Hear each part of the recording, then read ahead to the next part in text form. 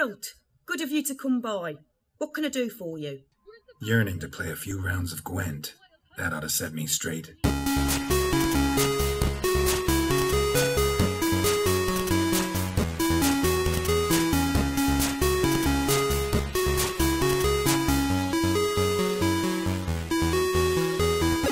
Yeah! Hey! I'm coming to you from VATS mode. This is Julian Watkins, and I am representing the gang in our clubhouse known as Half Glass Gaming. What's up, gang? Hey, I exist. Yeah. Hello. There it is. We're all here. You know us. I'm Julian. That's just Josh. We got the Reverend. We got Mandy, and a microphone in the middle of all of us. So, what's up with the world? What's going on in the world, guys? November, man. I know, right? Movember. November was nuts this year. I tried to do NaNoWriMo, which is National Novel Writing Month. The goal is you write 50,000 words. Which is November. In the month of November. Okay. I think NaNoWriMo tends to promote overwriting. But on the other hand, it also promotes the idea of, just be writing. Like, keep writing, force yourself to write, which is a good practice. So you started it. I take it you didn't finish it. What happened? Well, I wrote 10,000 words in like 3 days. And then, I got busy with podcast stuff. And, Black Ops came out a few days later, Fallout came out, and then a week later, Star Wars Battlefront came out. And so it was just brutal. Like, how am I supposed to write when all these great games are out? Well, and if you own an Xbox One, Tomb Raider, Rise of the Tomb Raider also came out. So yeah, you're a big Black Ops bro, huh? Yeah, I am. I mean, I got out of games for a while. I played in the PS1 era. I was, probably at my height of playing games all the freaking time. And I sort of fell out of it. I got involved in some other things. And the game that brought me back was Medal of Honor Allied Assault, which was a World War II first-person shooter game in the Medal of Honor franchise, which was actually created by Steven Spielberg. The franchise or the game? The franchise. Oh, really? Yeah, the first Medal of Honor was a Steven Spielberg game. Well, holy shit. And it was on the PS1, and it was great. Yeah, they were a great series. I got really into Allied Assault and, started playing games again. And what ended up happening is the team that made Allied Assault formed Infinity Ward and created Call of Duty. And so, for me, Medal of Honor Allied Assault was the first Call of Duty game. Yep. Black Ops set things originally in the Cold War era. Now, I'm sorry, how does that differentiate from the main Call of Duty? Call of Duty Black Ops, is that what it is? Yeah, Call of Duty Black Ops. I've been a Black Ops guy since Black Ops came out, and I love it. And Black Ops 3 just was great. Do you prefer Black Ops to the traditional Call of Duty? The first Black Ops is probably my favorite Call of Duty still, and probably always will be. So then, of course, Fallout 4. Then, yeah, Fallout 4. It interrupted the traffic on Pornhub. I saw that. That makes me so happy to see. Yeah. Which, I don't know how valid that data is. Or They said like a 20% traffic decline. Yeah.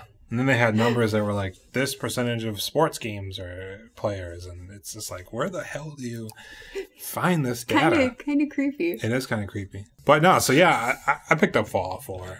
3/4 of this podcast heavily in favor of Fallout 4. Yes. I've actually not really been able to get into the Fallout series, so I haven't picked up Fallout 4, which I really like Skyrim. I've literally got over 2,100 hours logged on Skyrim since I got it. It's an unhealthy amount of time. Yeah, right. That I've been playing Skyrim. Sure. And I like Elder Scrolls 3 Morrowind. I own Fallout 3 and Fallout New Vegas. Mandy got me New Vegas because she's very nice. And I have tried, but they feel like first-person shooters in a way that Skyrim does not. I play Fallout in third person exclusively. And you can exclusively. Wow. You can play Fallout in third person, and I, when I do play Fallout Skyrim 3, Skyrim and Morrowind, and I actually don't like Oblivion for the same reason I don't really like Fallout, they feel like they're designed to be played first person in a way that Skyrim just does not. Fallout has the VATS system, and I do rely very heavily on it, but even with the VATS system, I feel like I'm picking options from a menu, which, okay, that's what it's there for, but it doesn't appeal to me the same way playing third-person Skyrim does. VATS, for the people who haven't played Fallout 3 and 4, stands for Vault-Tec Assisted Targeting System. The first two Fallout games had turn-based combat, and so when they introduced first-person combat in Fallout 3, as a compromise, they also added in the VAT system that allows you to switch to sort of a turn-based system where you can target different parts of the body and decide what you want to shoot. It's just a more like tactical way to play instead of playing the game in real time. So I think for me, VATS is sort of a relic of role-playing games of the past, basically, like attack, spell, blah, blah, blah. It's basically like pointing, clicking, and choosing and letting it fight. That makes me think of Eternal Darkness, which had the same kind of limb targeting. Mm-hmm. And so I use it, like, if somebody's coming up with a gun, I'll always shoot their hand. Yeah. And then they can't, things slow down and they can't shoot me. And then even if I can't take them out in one turn, I do that. But no, that's what it reminds me of is Eternal Darkness, because it's really heavily based on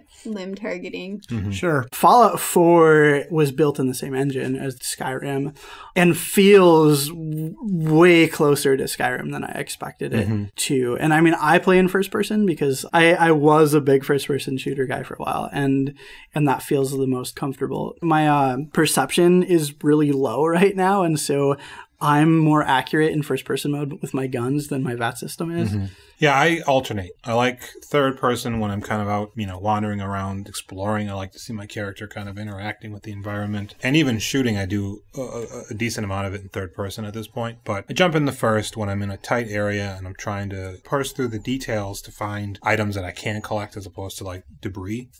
And the camera's also, I think, easier to manage when you're in an enclosed area. And when I need to really line up the sights in a battle that's kind of kicking my ass. Yeah, when I do stealth sniping in Skyrim, I will switch into first person. But otherwise, like, playing with outfits and clothing is a really big part of games for me. And if you're playing in first person, you can't see the pretty outfits you just dressed your character in. I think you would love Fallout 4 then. As a first-time Fallout player, I definitely think there's a lot about this game to like. The crazy post-apocalyptic, like, Americana world is cool, and there's a lot to see and do and get distracted by, and yeah, it's good.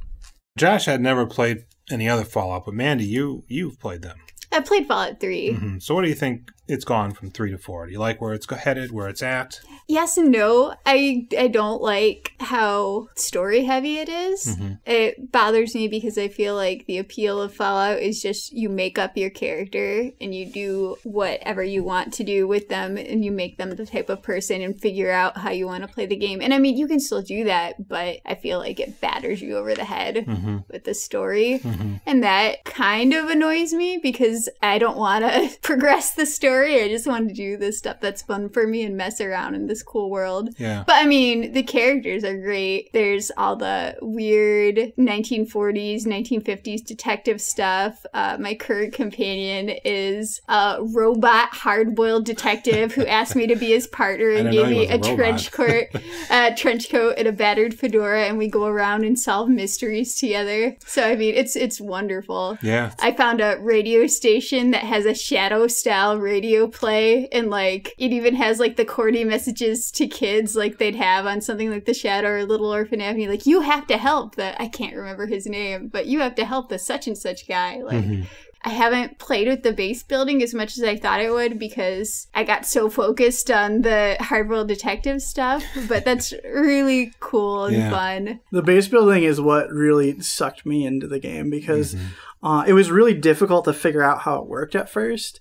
And, I was playing it on launch day and was trying to figure it out, and there wasn't a lot of good resources out yet. But I eventually, figured it out, and once it clicked, it was like, oh my gosh, I can do this, this, and this, and just spent hours and hours and hours building Sanctuary, which is the first real, civilization you get to start building. And getting to clean up the litter or getting to like destroy dilapidated buildings and then rebuild them and stuff. It's just like, it's so much fun and it's so detailed. Yeah, I came across a raider settlement. I had a pretty hard won battle against 3 or 4 raiders. One had a power suit armor on, and he had a mini nuke launcher as well. So it was like some guy randomly walking by with his dog got embroiled in the fight. So he was fighting them, and they were fighting him, and I'm just like trying to backpedal and get my equipment in order, and I'm just hearing massive explosions, and I finally go over there, and the guy with the mini nuke, he's out of bullets, so he's just charging at me, and he doesn't have any other gun. So he's trying to get close enough to me to punch me, and I'm just pelting him with bullets, and I run away, and then I get pelted with bullets, and collect his gear, start making my way back up to the settlement. Lo and behold, the guy with the dog is still alive, walking on his merry way. He must have handled the other 2 guys no problem and survived 2 or 3 direct blasts from a mini nuke. Well, he had maybe a dog. he's the mysterious stranger in his civilian identity. No, the mysterious stranger has been helping me out. I took the mysterious stranger perk, which means a guy in a trench coat and fedora will randomly show up and kill stuff for you sometimes. I'm seeing a pattern here. I like trench coats and fedoras. Only together, not separately.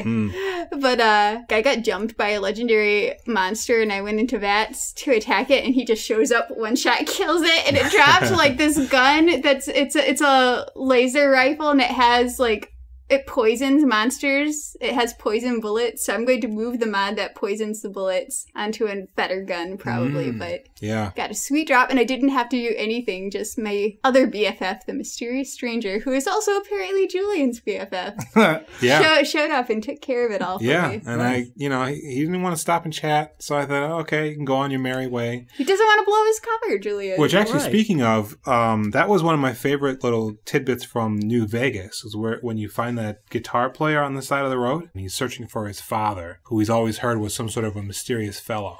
And if you somehow, if your ability to convince him is high enough, you can eventually find work for him at a casino. But he'll give you the gun, the revolver that the mysterious stranger uses. So every time you unholster it, it plays that guitar note. Oh, it's so good! And then when you put it back, it's a bring, like the end of the fight sort of sound. It was the coolest thing in that entire game. That does sound pretty cool. By the way, the mysterious stranger is a reference to a Mark Twain story. I just had to throw my lit degree around. Cool. One thing that does interest me about Fallout 4 is that apparently they let you be poly in Fallout 4, which is great, and I hope they don't, patch it out later or something. They don't patch out bugs. I mean... Right. Oh, right. This is Bethesda. They don't patch out bugs. They actually release patches that add more bugs. Right. The backward flying dragon. Yeah, right. That was a good one. It was a goodie. I don't want any relationships in Fallout 4. I just want to be best friends with Nick Valentine. Which... my dog. And I don't want to date anybody. Which is great. Like, I love the fact that I love the fact that they leave that open and you can, decide for yourself how you want to play it. The whole relationship dating sim thing is something that's like I really like and is important to me. And you don't see a lot of games. I can't actually think of any where you can actually be polyamorous in games. The Sims. The Sims. Okay. So The Sims. My whole thing with The Sims was like, how many people can I be in a relationship at once? That's kind of great. If you're in like a dozen relationships at once, like your Sim is always happy. I believe that, which is the opposite of how it happens in real life. Because the problem with having 3 girlfriends is that you have 3 girlfriends. Yeah, I recently met Piper in Fallout 4, and I'm keeping her as a companion because I think she's the easiest one to max out the friendship with, and I want to get that trophy. But, like, everything I do, she likes. Like, I'll walk, I'll, like, be walking around and I'll pick a lock, and it's like, Piper liked that. And it's so weird. And I even did a thing, and I don't remember what it was, but it was like, Piper loved that. And, like, with any of the other companions I've had, it's like, your companion hated this thing you just did. And I remember, like, I would give drugs to the drugged out lady in Sanctuary. I can't remember her name. Oh, the old woman. Yeah. Is it Mama Murphy? Mama Murphy. I knew it was something with MM and mom stuff. No, but so I gave her drugs, and whoever my companion was, I think it was the butler. Yeah, it was Cogsworth. He hates drugs. And he's he like, could become your companion? yeah. I haven't even... Like when Cogsworth was my companion, everything I did he hated. Well, Yeah, I don't keep a companion. see, it's the not wanting to keep a companion at all just confuses me. That's so the opposite of the way I play anything.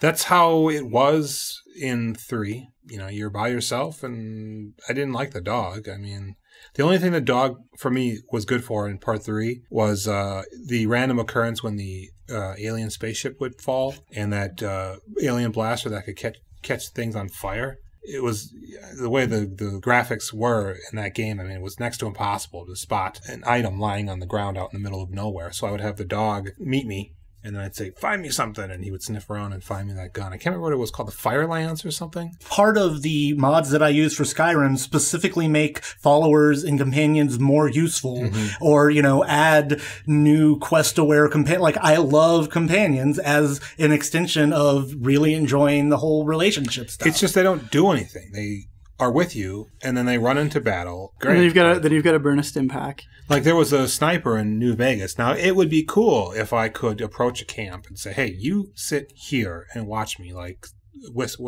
quiet, and kind of cover my back, sniping dudes out, you know, as opposed to just running into battle, getting killed, or knocked unconscious or whatever. And, you know, it's nice to have a pack mule with you, but I'll just, you know. Yeah, some of the companion mods I have for Skyrim do give them more, like, commands you can give them and make that a possibility. So, like, I totally get just having another NPC AI that is stupid, you know, screwing up your stealth or whatever. Yeah, that would be annoying. And, you know, I love so many of those old Clint Eastwood westerns where it was just this guy come rolling into town, you know, he's chomping on a fucking stogie and lays shit to waste, and then he's off, you know? I mean, I don't need some Piper tagging along with me. I was doing a quest and they told me I had to make Piper wait outside because they didn't want her around. So I went and made her stand in a corner. Yeah. And then while I was doing my quest, I was still getting Piper liked that. Standing in the corner. She still liked it. Out in the rain, you know. I'm beginning to think Piper has a fetish. Which is another thing that's kind of different. A weather system. I mean, it was raining. It was like a good storm brewing when I was playing it, and then afterwards it was really foggy. Yeah, there's like these like nuclear storm, like acid rain storms that show up, and it kind of sucks because like whenever you're out unsheltered, you're getting radiation damage, and so like whenever that happens, I find the nearest bed and just sleep through it. No, Julian's got the perk where he's not really human and radiation heals him, right? No, I have one where water doesn't give me radiation damage and I can breathe underneath, but I haven't come across that one yet. So question. That's a good one. That sounds like a good one. Since Julian has played previous Fallout games and, you know, Mandy's played Fallout 3, how much was like weather stuff and having to deal with weather problems a part of the previous Fallout games? They weren't. Yeah. So it's interesting to me hearing you guys talk about Fallout 4 and hearing a bunch of stuff that they've added that sounds exactly like features of very popular Skyrim mods. Well, I'm like, sure they, Well, right. Like, I'm wondering, because, you know, Bethesda has always been very open and honest about how prominent the modding community is for their games. But, like, so there's a Skyrim mod called Frostfall that specifically adds in, you have to pay attention to the weather. If it's snowing, you know, you can die of exposure. You have to put up a tent to protect yourself, et cetera, et cetera. One of the most popular mods out there, very well known. And, you know, here the next Bethesda game has all this weather stuff. The one thing I think it's missing that I really liked from New Vegas was the hardcore mode, where you'd have to monitor food, sleep, radiation, and water. So you'd always have to have a source of all of those with you.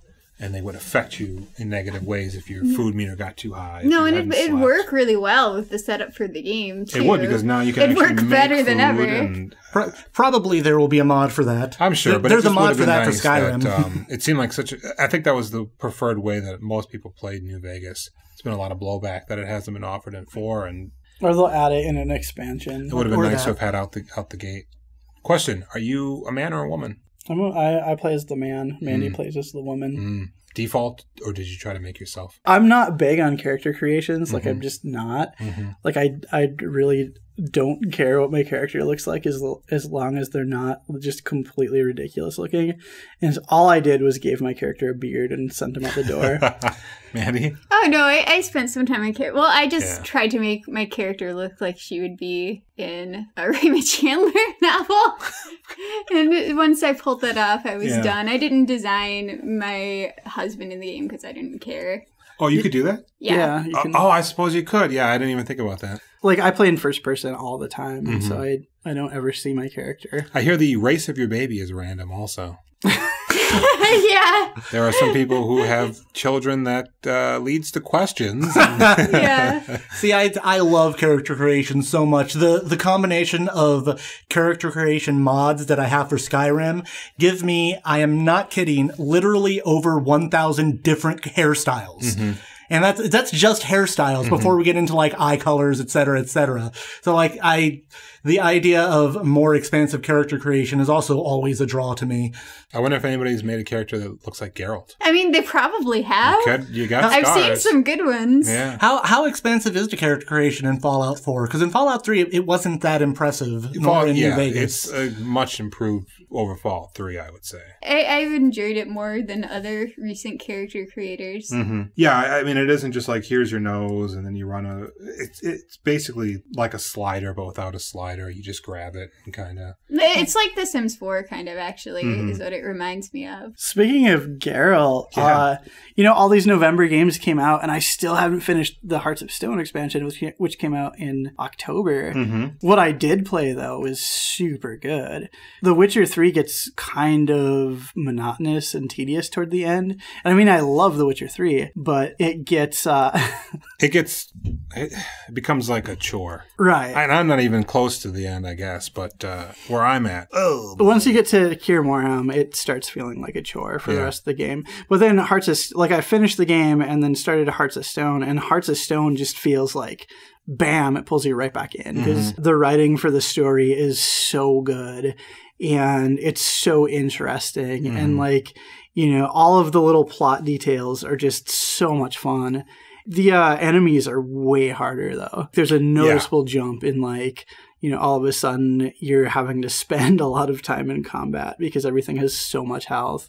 Yeah, it's weird because you really didn't have to be a master of combat in the base game. Right. I mean, you could kind of take some hits and just roll out of the way most of the time. I very seldom parry unless I'm fighting straight up human, which is the only time it really seems to work. But seeing some of the things from Hearts of Stone, I mean, it's like you should have been paying attention. We know we didn't force you to really learn this stuff, but you probably should have learned it.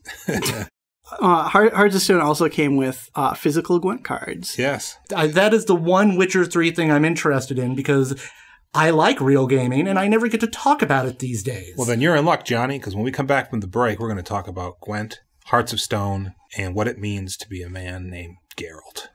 Of course, before we go, I'd like to thank a couple people. Aaron Voltenson, thank you for all the fine art that you contribute to the podcast that we do here. You can see all that great stuff on halfglassgaming.com, our mother site, our mother 3 site. You can also find us on retrovolve.com, where you'll find a bevy, nay, a slew of gaming-related articles. Of course, we're on iTunes and Stitcher Radio. But in addition to Aaron, I must, as always... I don't think I forgot you fellas. Wheelie, 2XAA, thank you for the music. Keeps this podcast rolling on the highway to hell. So when we come back, we're going to get into some cards, some shards, and some Hearts of Stone.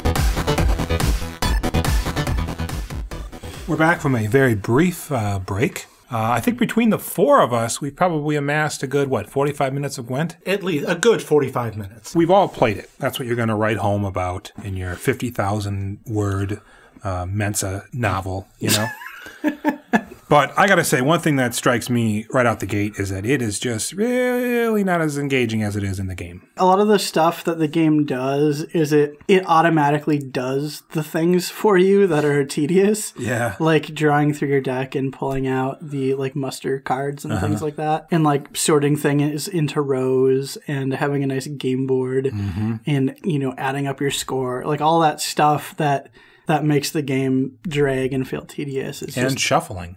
See, right. It's just unbeknownst to me. streamlined, like perfectly streamlined. See, the only thing that felt tedious to me was keeping track of the points because, like, I hate numbers. Everything else, like, I've played so many different CCGs that, like, you probably noticed when I was playing against Julian here, where I just automatically set down, like, the muster cards all together in a way that you could see all the points. Because it's just, like, second nature to me when you're playing this kind of game. Yeah, one tip that I kind of just dawned on me while I was sorting my cards was any of the muster cards, just remove them from the deck, set them aside so you don't have to go through the whole thing. And, you know, you just got to go through, 8 or 9 cards. But even the scorecard that it came with is difficult. Yeah, I can't use it. I mean, it's a piece of shit. I do agree that they should have included a game board because, they're basing it off of this, video game. So, make it look like the game as much as you can. I would have plunked down $50 for a Milton Bradley style game board that folds in on itself and all 4 of the decks right out the gate. One of the things that Mandy said would be cool is if it were like a cloth board and it had like a map on the other side. Oh, that would be cool. You say cool things, Mandy. I do. I try. What did you think? You didn't really get into it. No, I didn't really like it. It's pretty much exactly the kind of things I don't like. I like really draw heavy card games where you always have the feeling like if I get this card, then the tides are going to turn completely. Even you can build a deck with maybe the potential to draw a few cards, but you're pretty much stuck with what you have at the beginning. So I hate that if you get a bad hand and then it's no you Pokemon. just feel like you have.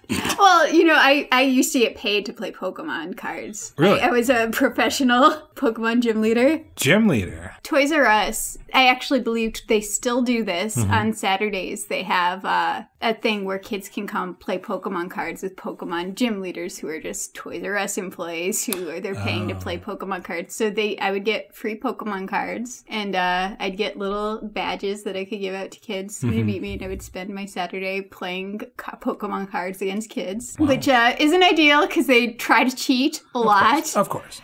But no, I played a ton of Pokemon. I like the potential for the tides to always turn. I like knowing there's good stuff in your deck and like having the feeling like maybe this time, and like it makes it exciting and interesting for me. I think Gwent has this element to it, listening to you describe Pokemon. It's about sort of maneuvering. It's almost like a boxing match. If you draw a shit deck, even if you discard the 2 freebies and you get crap, it's like sitting there thinking, how am I going to win with 3, biting frosts and 2 decoys and, The deck that I played was a monster deck that Josh put together that involved a lot of muster cards. So, like, based on that, it feels like deck planning is a large part of the game, which, like, I get what Mandy's saying, and that's valid, but if you plan your deck ahead of time, you can figure out how to mitigate a crappy draw at the beginning. Yeah. Just by either not having the kind of cards that would screw you over in that combination, or by, setting it up where you can go back and get specific cards you need. Like when I played, I used a leader card that let me discard 2 cards in order to draw 1. And, that was a useful ability and I could use that, etc. Well, knowing that you were playing the monster deck when we went against one another, I chose the Scoia'tael, the squirrel deck. Just knowing what kind of a deck monster is, how it is front row heavy, I made a point of putting in a bunch of biting frosts and 2nd and 3rd tier to the extent that you can, 3rd tier with the Scoia'tael. But that kind of gave me a little bit of a strategic advantage. Right. Also picking a leader card that would scorch your front row.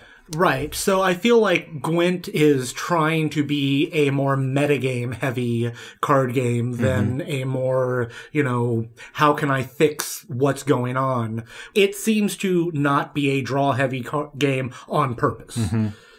I do notice that in the rules they don't mention the option of giving somebody a card if they beat you. That's when you play for keepsies. Yeah.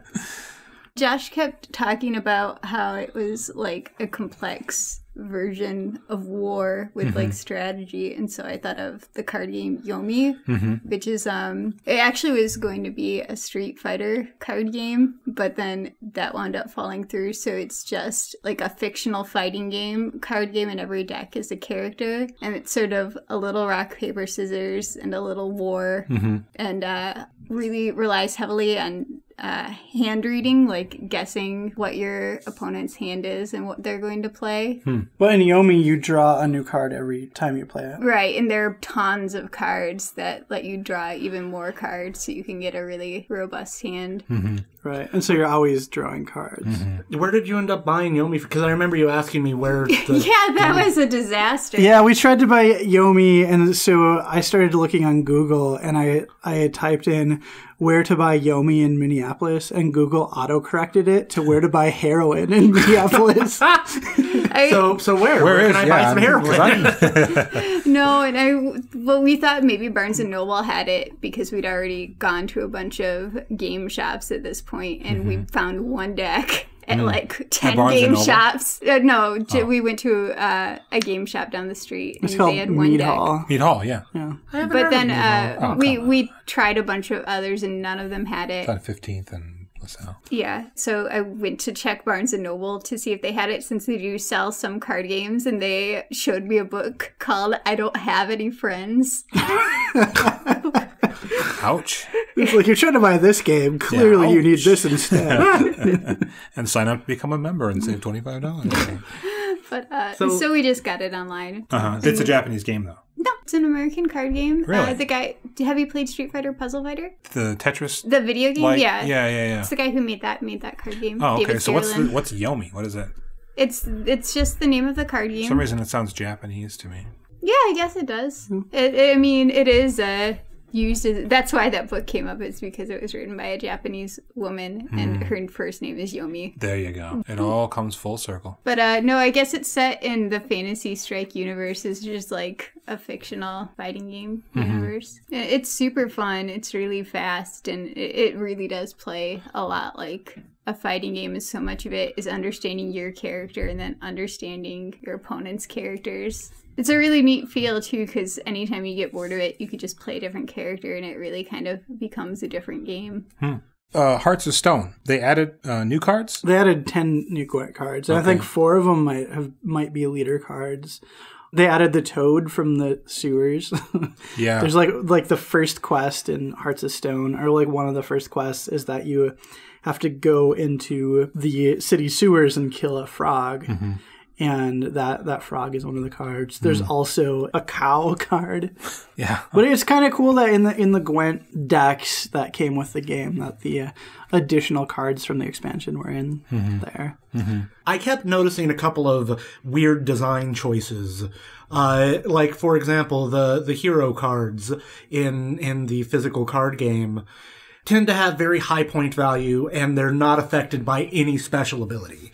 So now we have a type of card that in small numbers are practically useless because you can't use special abilities to help deal with that. But if you stack your deck with a bunch of hero cards, now they're super powerful. Well, they could have mitigated the whole thing just by adding a rule where you can only have a max of 2 hero cards in your deck. Right. Like, they could have done something, but they didn't do any of it. And I mean, like, if I keep playing Gwent, I might make that a house rule, because hero cards totally throw the balance of the game off. And it was designed around the idea that this Gwent exists in this world that you're in the game, where not everyone has every hero card. And so, you might find a guy who has like 1 or 2 hero cards, but that's really it. And that's kind of, I think, how the game was intended to be played. And so when they brought it over to the card game, obviously, like, people who get the card game want to have every card that's in the game. However, the downside of that is you end up with a completely overpowered deck. Well, and I think it's nice to have a hero card that's worth like 10 points in the first row, let's say. You're going against monster card, you draw a whole slew of the muster cards. and I put that frost on there, reduces your value down, I can still maybe play that one hero card Right. to give me a little bit of a fighting chance. Right. But if you're in a position where you're going against all those cards, I have 2 hero cards and a trumpeter card. Had the trumpeter affected the hero cards, perhaps I could have still won.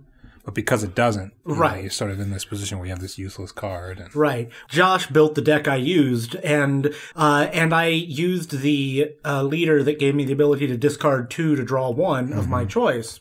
So, I was thinking, oh, well, if worse comes to worse, I can just go into the deck and get Geralt, and then I have 15 points. Okay, absolutely not. You heard correct, folks. He just said Geralt. And I will not stand for that. Says Mr. Pokemans. Hey, Pokemans, that's real, okay? That's raw. That's what the street's about. You ask Barack Obama what he's playing Pokemon, okay? He doesn't know about no Geralt. They don't just call him Jer, I'm coming from a position where my favorite card game ever is, bullshit that I made up one time at a convention where, they have like a free gaming area at most conventions, and they have a chest full of card games. And after, a couple of hours, there's just cards everywhere on the bottom of the chest. So what I did, there were like 3 other people who just wanted to do something. I grabbed a bunch of handfuls of the random mix of card games and doled them out and said, all right, so here's what we're doing. If you can play a card and explain why that card helps you towards a win condition, it is a legal play. So, I played a spy card from, some superhero card game and said, all right, so this spy card, according to the text, lets me go into your deck and steal some of your cards. And the opponent was like, yes, but I play my 4 of diamonds and now that spy is paid off. It's like the Calvin Ball of card games. Right. That's what some other people have referred to it as. Or the mat shot of card games. Yeah. But I will say, for Gwent, it's kind of a weird thing owning them now. I think the art on the cards look fantastic, but I kind of feel like it would have been easier to have just released the app that everybody's crying for. Pull it up on your phone. You could play somebody, in the same room, on the other side of the room. There's a wide gulf there where you can play against in the somebody. Same room or on the other side of the room. Exactly, right. So, and you have to earn the cards too. That too, but I think what does it say? It's the collector's edition of this set. I don't think they're at a high enough quality where it's something that I would even just display even if I didn't use it. I don't know, there's just something about it that it's great. I like playing it. I can see probably playing it maybe once or twice before I never play it again, but I got Fallout 4 going on right now. Oh, Geralt. Do you have a man crush on Geralt? I don't. I just wish I knew him. Just feel like, Geralt? Oh, I know Geralt. You'd be a cool guy to, sit in a pub and be like, tell me some stories, man. Mm-hmm. You'd be like, this one time I fought a 3-toed boar tree hump man. I don't know. Yeah. This one time I helped a kid get his voice back. And... I was in a jar. So one thing that I found interesting is that this is not the first physical non-video game Witcher thing that has come out. I had vaguely known about the books because I think that had been mentioned sometime in the past. Yep. But apparently there was a tabletop RPG with 3 different source books or splat books that were based on the Witcher book. That is interesting. What's funny is that apparently in the books, which I haven't read, but apparently in the books, there is a game called Gwent. Well, Gwent is just what it's called in Polish. Well, it's okay. It's the same game. It's called Gwent in the books. But the rules are too complex for Geralt, and he can't play it. Well, only dwarves can play it, so it's just a dwarven card game, and they talk about how the Witcher, because in all the Witcher stories, they always call Geralt just the Witcher. Or the Butcher of Blaviken. And they talk about how he likes to sit and watch the dwarves play, but the rules are too complicated for him to grasp. Yeah. He doesn't seem like a guy who would pick up on Gwent too quickly. I think it's an interesting mechanic for the game This idea that a good number of people that you come across, and specifically at least one time that sticks out in my mind during an actual mission, people are just like, hey, let's play some Gwent. Right. You know? Well, there's, been other games in the past that did that. Yeah. I believe the most famous would be like Final Fantasy VIII was Triple Triad. And then Final Fantasy IX had the card game as well. Mm-hmm. Yeah, there was a card game in New Vegas also, or some sort of a game, but it was just explained in such a convoluted way. Yeah, I tried playing the card game in New Vegas. Yeah, you don't want to take the time because it seems so cumbersome. Right. Not only was it complex and cumbersome, but at some point, I stopped being able to draw cards, and I couldn't figure out why. Bethesda. Well, right. Yeah. Well, it's certainly no Gwent, and it's certainly no Witcher 3. Nay. Look, we all love the game. Well, I love the game. Josh loves the game. Mandy's watched it, and Reverend is aware of it. We've all played Gwent. I hear that there's a movie actually slated for development and release in 2016. Yeah, it's a Polish director. He actually has never made a full-length movie. He's only made short films. But no, he's doing it's going to be an English language Witcher movie. It's not based on the game, though. It's based on the short stories. Is that correct? The short stories and books. The huge Witcher fictional universe. How popular is this book series? I mean, in Poland, it's massively popular. Yeah. Well, I It's their figured Lord of the Poland Rings. because, and that's my question. Is it? How? Yeah, I mean, I would say absolutely. And, the author of the books has been described as that in the past, because the books have been around since the early 90s. Okay. Or it's actually been around since the late 80s, not the early 90s. Okay. It's just the early 90s was when it started to become really big. The video games are based on the book series. Yeah. And the video game's based on the books. The new movie coming out is based on the books and the short stories. There was a TV show, though, in Poland.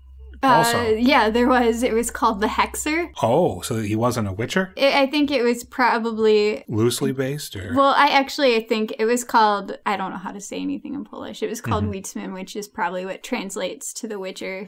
But for when it was released outside, it was released as The Hexer. And they made a movie, too.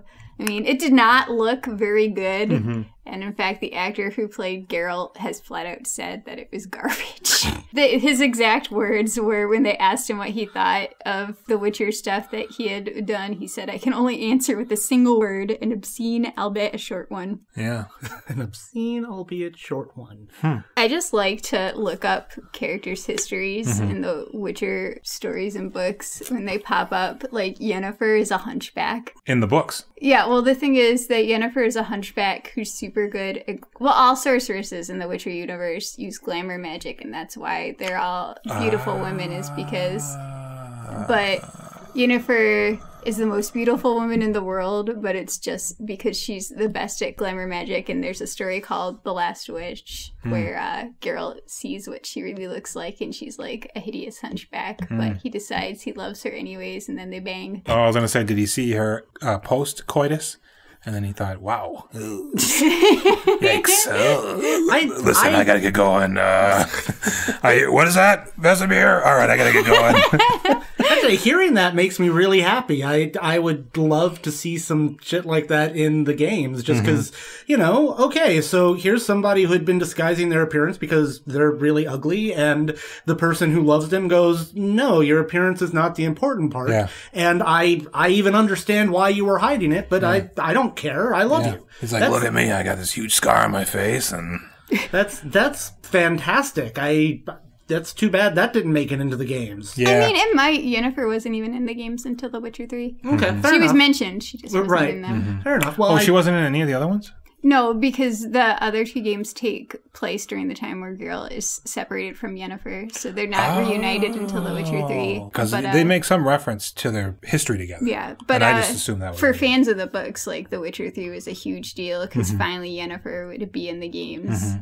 So, I mean, it's such a robust universe. They have so many years and years of stories and novels that they're really never going to run out of any material for games. The upcoming movie, there's a possibility that that'll become a series of films or television offshoots. I mean, I'm sure they'd love to make it a franchise. But it's going to be a Polish production that will be released internationally? It's a Polish director, but it's going to be shot English language with English-speaking actors. I think, you know, the Hobbit movies are over with, and they're like, well, this could be another tentpole, and like, it's getting more buzz because of this. So this is the perfect time to buy up this property. We have more than 20 years worth of stories to mine from. We could keep this going forever. I mean, I think it would be better as a TV show than a movie. Yeah. Because The Witcher has a really good format for a monster of the week with an ongoing storyline arc, which is really a type of TV show I enjoy. I guess the movie is going to be based on 2 short stories that were in the same book as The Last Wish, which is the only Witcher story that I read. Now, the games themselves,